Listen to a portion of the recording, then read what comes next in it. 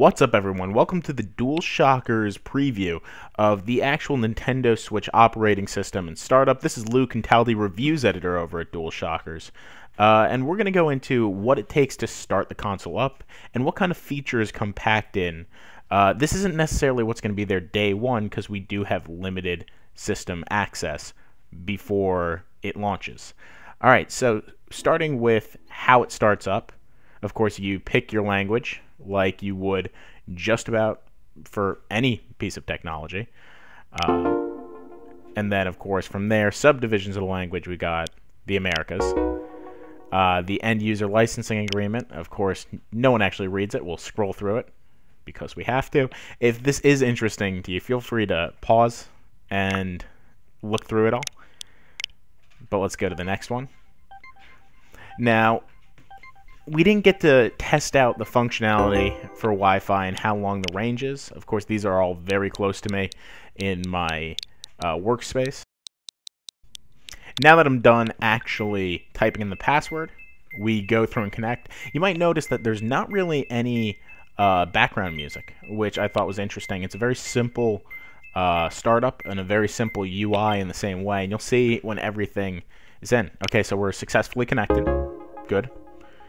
From there, we pick the time zones. Now, anyone who's ever set up any piece of technology will be used to this kind of setup. It is very simple. This is where it starts getting a little more interesting. You get your icon and nickname. The icons, of course, have leaked before, but this is the full range. If you want to take a look again. Of course, we got Zelda. We got all the mainstays. Of course, the original Mario Brothers, Splatoon, Metroid, and I absolutely have to go with Metroid. Also, for the background, you get to pick a background color if it changes it for you at all. Of course, I'm going to go with, I think, dark red, because that seems most Metroid-y. So let's go OK on that. Now we'll add a nickname, and my nickname will be Lou. Simple, easy. It pops up.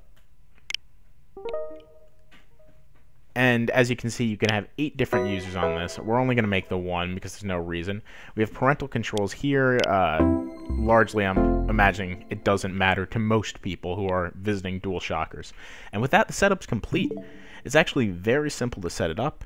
And just like it's simple to set it up, it's a very, very simple UI.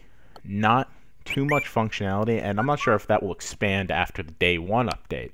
Now, you can see this is the settings view for my individual profile. At the moment, we can't do the systems update. I wasn't sure of that yet, but apparently that goes live after servers go up. So without that, there are a few other things. You got a friends list. You can add friends. And then you have some user settings, linking your Nintendo account. Also, that's where the main games will go. It's unclear whether you can build folders. There's really no software to test that on yet.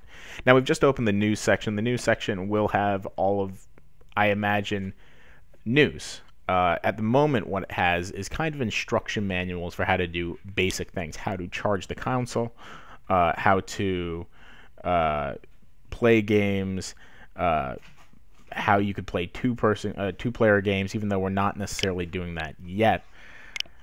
So if you want, we can go through all of these, and in fact, we will go through all of these in case you want to read what exactly the news is. Unfortunately, eShop and all internet services are turned off, so we can't really go into things further than that. Hopefully, we'll be able to show you that when the system update goes live a little bit before launch on March 3rd. All right, so now I'll shut up for a little bit, and you can continue to read this if you so want to. If not, feel free to press this button and skip through the news.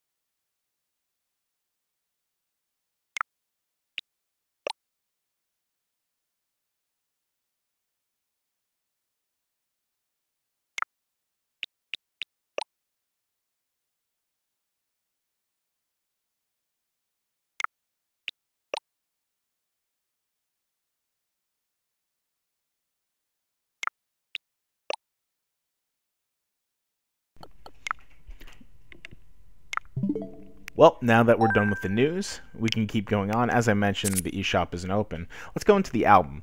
Now, in order to take a screenshot, all you have to do is click the left Joy-Cons button that they have. It's very, very simple. It goes straight to the album. And from the album, you could look, you can edit. For editing, it's fairly simple. Let's just put in Harambe, because this is the internet, and that is what we must do. So you enter the text, which is really only done with the Joy-Con. There's no motion control like there is for the PlayStation, the DualShock 4. And you get what seems like a very meme-worthy font for those who want to go and instantly make a meme on here. From there, you could shift it. You can rotate it if you so desire, make it smaller or larger, like that. And you could also change the color of it. So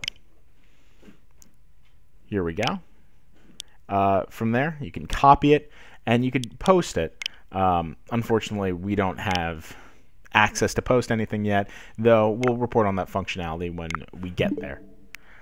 Also, we have this Controllers tab. The Controllers tab mostly is used to pair and change the order of controllers. Not really much there either. In the settings, we have a few different settings things, error history. This is very typical for just any kind of piece of hardware. An airplane mode, because this is a console you would bring on an airplane. Screen brightness, which I can't edit because right now I'm recording on the TV. Lock console and sleep mode. That creates an interesting screen. We'll see if we can go into it further. But then we have parental controls, which we've seen. Internet connection, which we've already set up, so this is kind of no reason to go into that. Let's test the connection for a little bit. Let's see what kind of upload and download speeds. Of course, I'm right next to the router. It isn't connected to Ethernet because we don't have an Ethernet port, and this is taking a fairly long time compared to my PlayStation 4 to show the up and down speeds. But let's see what kind of speeds we're getting over Wi-Fi as a means to gauge exactly how the receiver is going to operate. So 15 download to upload for megabytes per second. That's not too bad. Not great, but not too bad.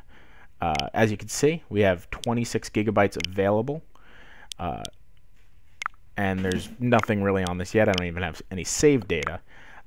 You also have that micro SD card slot, which in the grand scheme of things we can't show either because we don't have that functionality yet.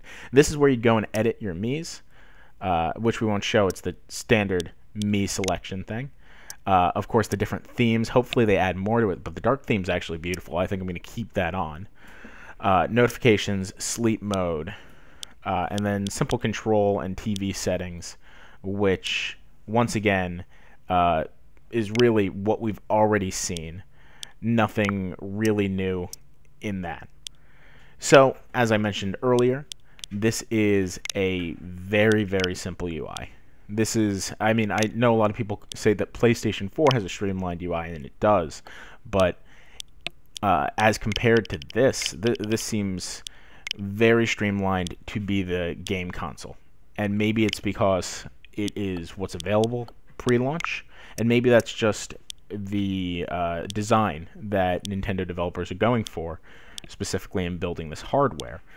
But either way, I think they make their point clear that this is mostly going to be used for Nintendo games and Nintendo consoles. There's the sleep mode, and we're not going to enter into sleep mode, but that's for quick charging and whatnot. You can also hold down the power button to go into full shutdown. Now, while I get a game to just see how the game displays on this, I want to make note that I have tried connecting this to Wi-Fi that requires authentication, and at the moment, you can't connect to it, of course, because there is no internet browser included with that. That's one of the big controversies with Nintendo Switch, and that is something worth noting. So I've just added The Legend of Zelda Breath of the Wild, and you can see how it pops up and how it takes up a nice big screen space. Now pressing the plus or minus on the Joy-Cons, you come up to this, and you have the software update, managing the software. A little part for my Nintendo Rewards program, and that really isn't discussed too much for how you're earning points. I hope that gets fleshed out. And then some other information. None of this is necessarily important. It's not like we're reading the manual. But now you're getting a general idea of how simple this UI is. And really, that is just about everything. When you click on it to start the game, it comes up with a profile selection. Here we go. And it says Lou, so you can select a user to play the game with. I guess you don't have to necessarily pick the one you're playing as. And that is everything. Thank you for watching the DualShockers preview of the operating system. And stick around for the full review coming in about a week. Thanks, everyone.